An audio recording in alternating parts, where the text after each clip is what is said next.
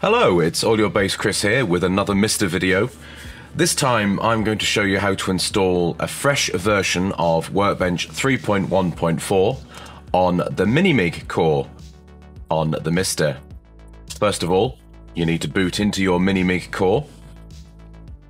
Actually, first of all, you need to procure yourself a version of Workbench 3.1.4. It is sold by Hyperion Entertainment and it costs €30, which is a very reasonable price for the latest operating system for the Amiga. Once you have that, you need to transfer the files across to the MiSTer. If you don't know how to do that, there are other tutorial videos on my channel showing you how to set up a MiSTer, and I include how to transfer files in that. So, what you'll need from the package that you've just downloaded is you will need the 1200 version of the kick ROM. So, as you can see, this is booted up as a stock A1200 with no hard drives, no disks in it, just the 3.1 kick ROM. So let's start configuring our system. So for memory, we'll leave it at 2 megabytes. We'll leave the fast RAM at 384, but we need to change the ROM.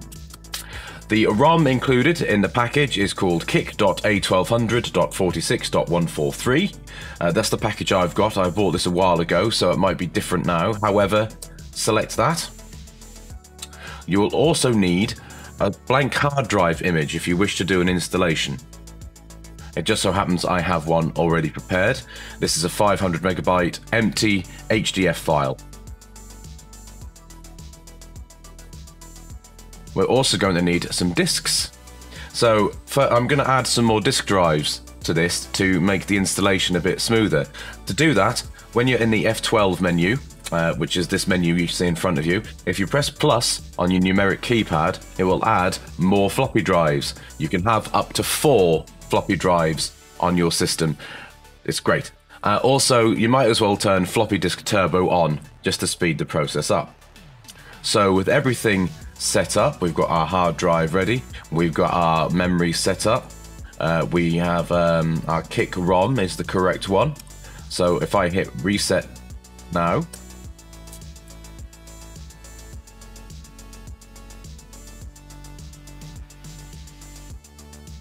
it should boot up. Yep, right, okay. So this is a blank hard drive image and you'll see that it won't boot. So what we need to do now is we need to insert into our virtual drive the install 3.1.4 disk file and then reset. So now it will try and boot up from the ADF file I've just installed on the MiSTer.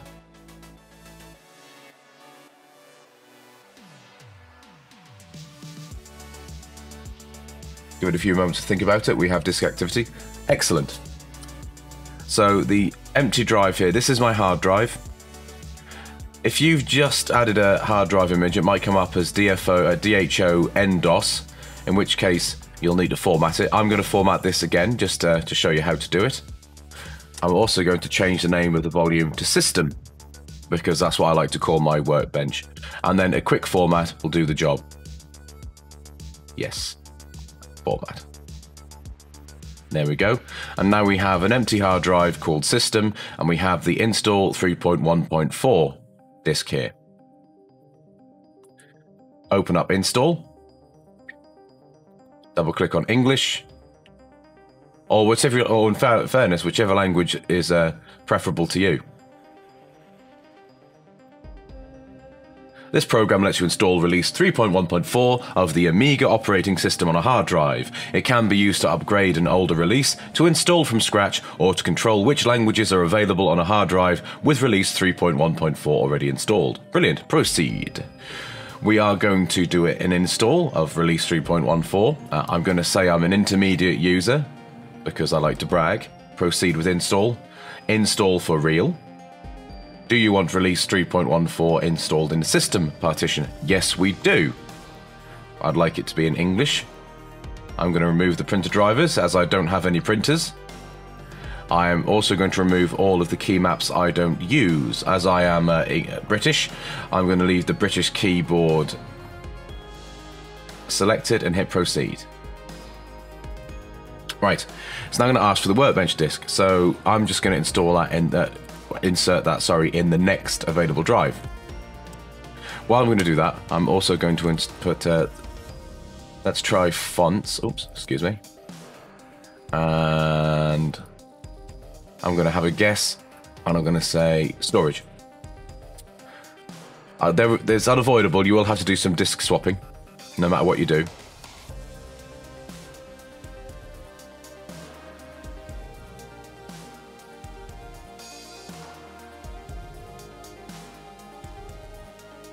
This shouldn't take too long. A full installation of Workbench 3.1.4 takes up about 4 megabytes of space.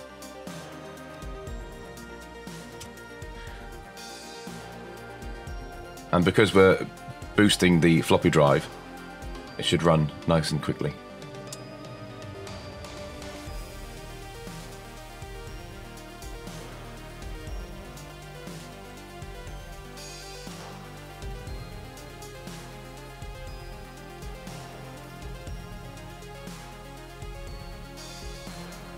Excuse me 1 second, I just want to look up something.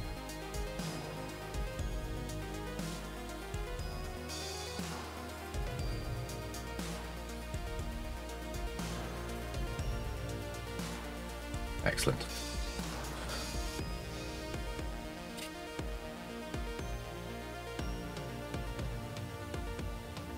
So while we're installing, a couple of things I'm going to do. Once I finish the installation onto the hard drive, I am going to install Picasso and get the retargetable graphics running on the MiSTer as well, which allows you to run Workbench in high resolution.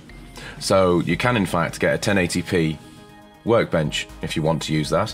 And I'm also going to install the optional glow icons, which makes the system look just a little bit more swanky. Which one do I need to put in it? Amiga install.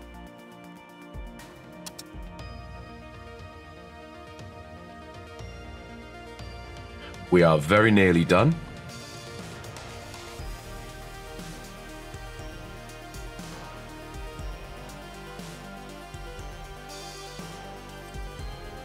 Proceed. Oh, I need to eject all of these disks before I continue. To do that, hit F12, and then when you're over one of the disks, hit backspace on the keyboard, and it literally ejects all of the drives. I'm also going to remove 2 of the disk drives by pressing minus on my numeric keypad. And now if I reset, this should take a few seconds now just to boot straight into the hard drive that I've created. There we go. So now we have a fully installed Workbench. 3.1.4. There are some updates we can add, so why don't we do that now? So we have Best Workbench here.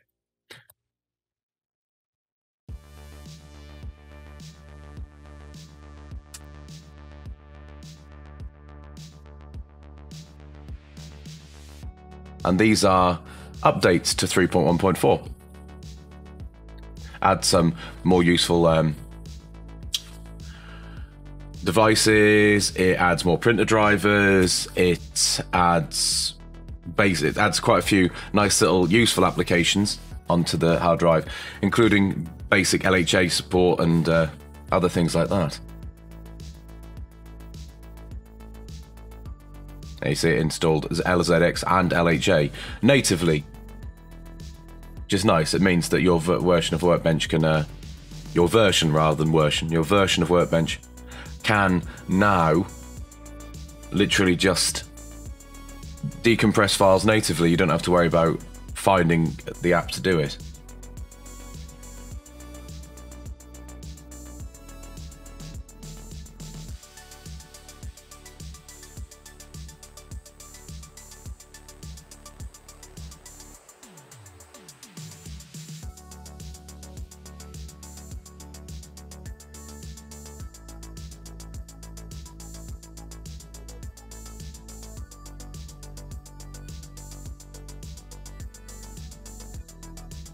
Yeah, so this update package is called Best Workbench.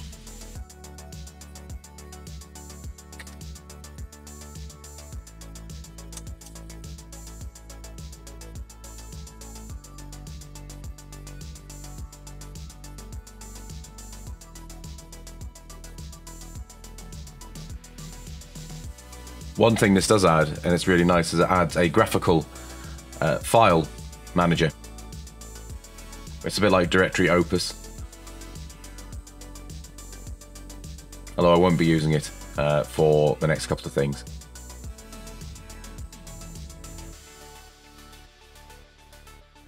It was a very elegant operating system, the Workbench operating system. You don't have to reboot stuff all the time to make things work generally. It's really quite clever. Once you drop something into the directory, it's just there.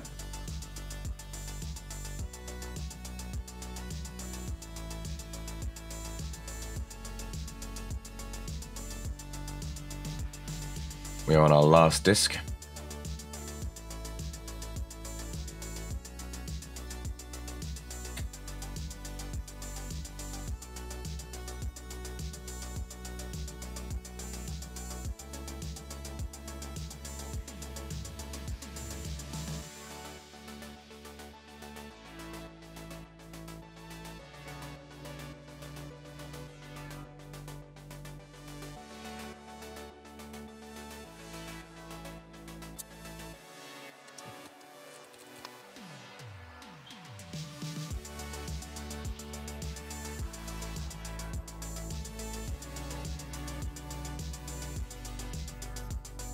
Okay. It's asked me to reboot. That's just to clean up some mess, and so I'll do a quick reboot. Oh, and as you can see, it's changed some of the icons. Well, that's nice, isn't it? However, I want the glow icons. So if I go back into my package of 3.1.4 and I put the storage disk in.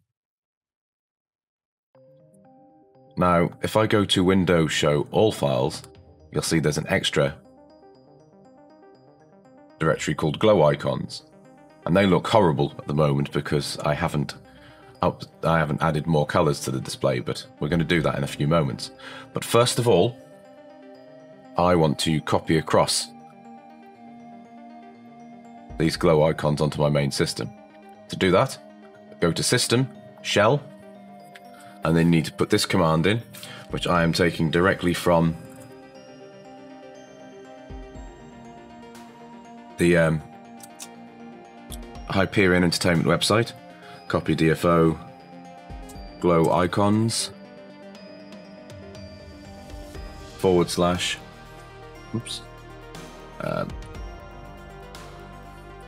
no, there we go. Question mark to sys all. And this is copying across all of the icons.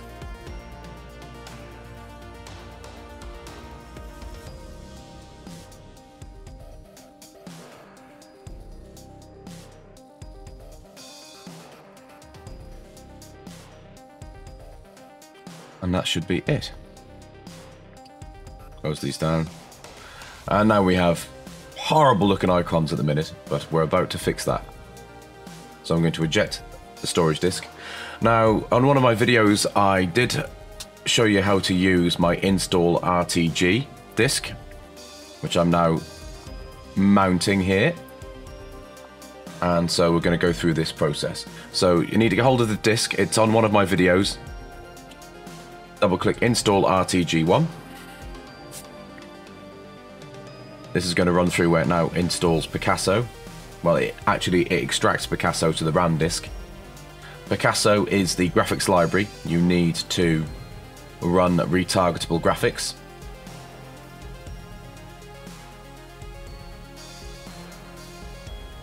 Okay. Picasso 96 install.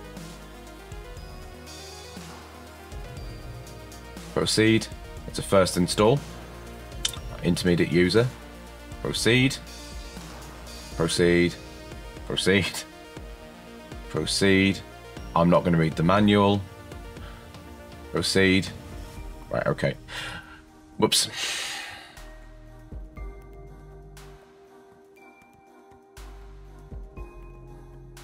Proceed, proceed, proceed, proceed, proceed. Made a mistake there.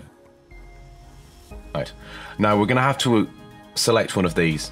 We're going to delete it pretty much instantly after we've done it, but we need to do it temporarily. So I'm going to select UAE graphics. We'll install everything. Yes. Yep. Yep. System probably rather than work. There we go. Yes, yes, yes. Proceed. Proceed, proceed, proceed. Proceed, proceed. Proceed, proceed, proceed. Proceed.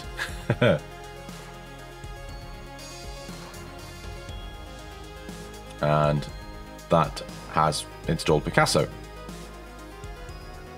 Now we can go to install RTG2.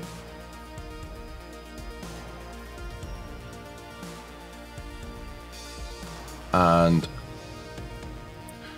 there's a bit of a... I did misconfigure my disk slightly, and I'll show you what's happened. When I hit F12 and it'll boot up, you'll get an error message as Workbench boots up, saying it can't find UAE graphics. I'm going to show you how to fix that as well. There we go. So that was an issue there. It's only there for a few seconds. If it doesn't bother you, you can ignore it. But what you need to do to remove that error message is go into System, Devs, Monitors, and simply delete the UAE graphics monitor icon there. Okay, and that's got to get rid of that. Right. Hello. Please excuse the jump cut. I realised that when I switched my system into RTG mode, it was actually causing my capture cards to not capture it. So I've just had to tweak some of my MiSTer INI settings, but suffice to say, I've tested it and it's now working. Phew! So, once you've got RTG installed and you've deleted the UAE graphics monitor, it's just a case of going into your preferences. It's a bit messy here, but we'll sort that in a second. Screen mode, and then you select the display mode you want. You are capable of going all the way up to 1080p here, and we're going to up these colors to, I don't know, lots. And if I hit save, it's going to say, you haven't tested it, but that's fine. I know this works. Hit use, and the next thing you know, boom, we have a 1080p workbench. I'm going to arrange a clean up by column. Okay, that probably needs a bit of a working out, but and then you can snapshot all. Yeah, so there we go. This is Windows 3.1.4, not Windows, Workbench 3.1.4, running on a MiSTer and a simulated A1200, but with graphical acceleration. And yeah, it's quite nice. It's pretty smooth, I think. So things you can do from here, you can add obviously any utilities that you want. There are methods of getting this virtual simulated Amiga online, which I'm hoping to do in a future video. But in the meantime, thank you for watching, and I hope you enjoyed it, and I look forward to seeing you again sometime soon. Thank you so much, and bye-bye.